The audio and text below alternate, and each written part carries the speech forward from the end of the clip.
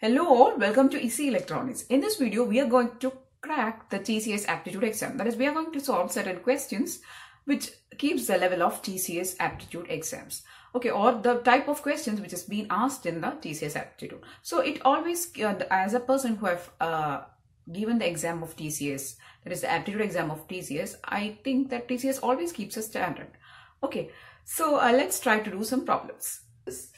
Isha's father was 34 years of age when she was born. Her younger brother Shashank, now 13. Okay, so this thing you have to keep in mind. Now 13, is very proud that he is tall as her, even though he is 3 years younger than her. Isha's mother, who is shorter than Isha, was only 29 when Shashank was born. What is the sum of ages of Isha's parents now? So, not a very complicated question, but it is a little bit twisted because they have introduced the ages here, and also they have some, in some sentences they have told the length, about the length also. That is, he is taller than her, Isha's mother is shorter than Isha. So the length thing, that is the tall, short thing, we don't have to keep in mind. So we have to completely ignore that. The thing you have to identify or understand is that it is just to twist your mind. Okay, so whenever you are doing an aptitude question, always try to do it in minimum number of steps. So, it is some things are given here. So we need to first find out the age of Isha and Shashank. Then we have to find out the ages of Isha's parents, that is mom and dad. Then we have to take the sum. Okay, so from the question itself, it is directly given that Shashank is now 13. So the age of Shashank's age is 13. Okay, and also it is given that he is 3 years younger than Isha, means Isha's age is 3 plus 13, that is 13 plus 3, which is equal to 16 years. Okay, now another thing we are going to do is we are going to find the Isha's mother's age. How to find out? So Isha's mother is shorter than Isha, because that you have to ignore, and was only 29 when Shashank was born. So when Shashank was born, at that time Isha's mother is 29 years. So what will be Isha's mother's current age? So it is nothing but 29 plus Shashank's current age. That is, now I'm going to find age of mom. That is 29 plus Shashank's current age is 13, which is nothing but 42. So this is mom's current age. Now we have to find Isha's father's current age. Okay, so the first statement or the first sentence is Isha's father was 34 years of age when she was born. So from this sentence, father's age is, so age of father equal to 34 plus, so what is Isha's current age? It is 16. So it will give you 34 plus 16 is 50, correct? So we got current age of mom and dad of Isha. So what is the sum of their age? It is nothing but 42 plus 50. So 42 plus 50 equal to 92. So this is the answer for this question. So while answering this question, when you are reading the question itself, try to either, if it is an online exam, try to keep these things in mind. Or if it is a written exam, so generally these exams are online. So whenever you are reading this question, keep these things in mind. Okay. And while completing the question reading, you can identify that you only need to keep the age thing in mind. You can ignore the length or the tall short thing. So try to avoid those things from your mind. Only keep the required things or the parameters or the data in mind, and then do the calculation in minimum number of steps. Okay, so the answer for this question is option A, just 92. Question is, in a test with 26 questions, 5 points were deducted for each wrong answer and 8 points added for each correctly answered.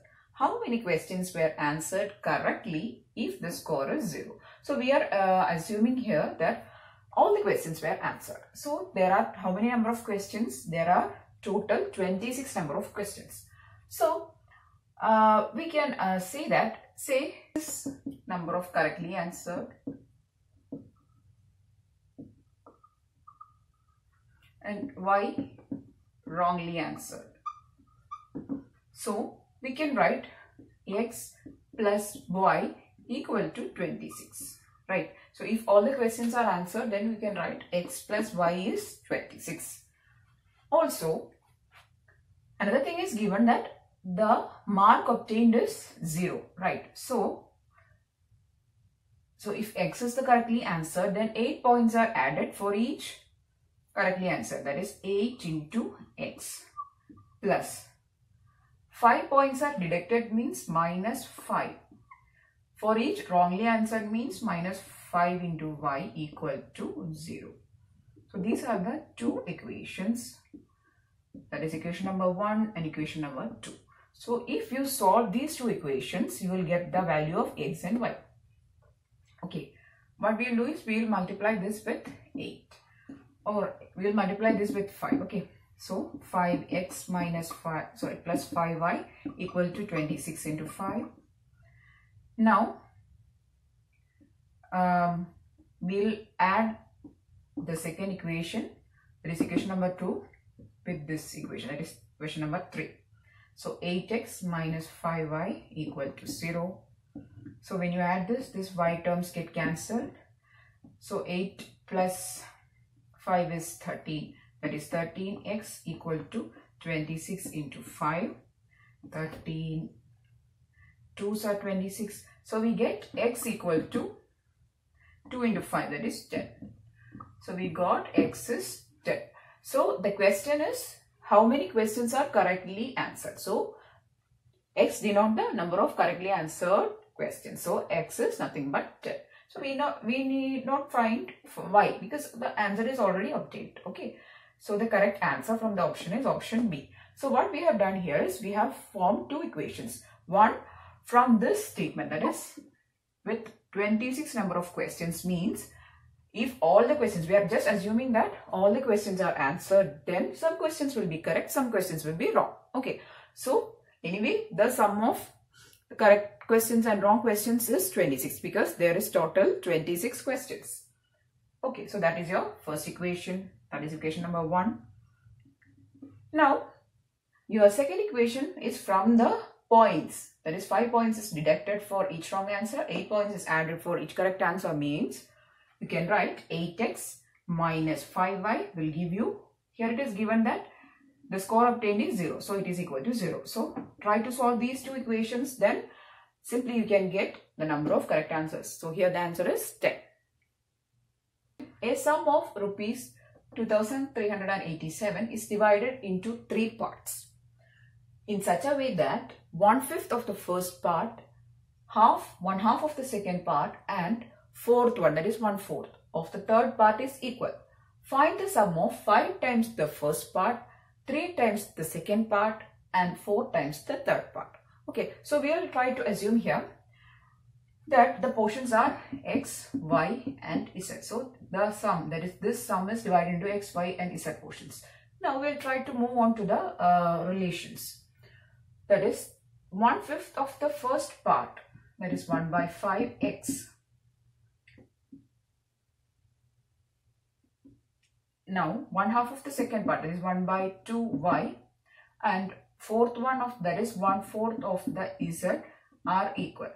So we can write like this: 1 by 5x equal to 1 by 2y equal to 1 by 4z. So let this be equal to, say, r. Okay, so now we will try to find or try to form relations of x, y, and z in terms of r. So you can write x equal to 5r. Now, so x equal to 5r, y equal to, cross multiply, that is 2r, and z equal to 1 by 4 z equal to r, means z equal to 4r. Okay. So what is this sum equal to? This sum is equal to, that is x plus y plus z is equal to 2387, right?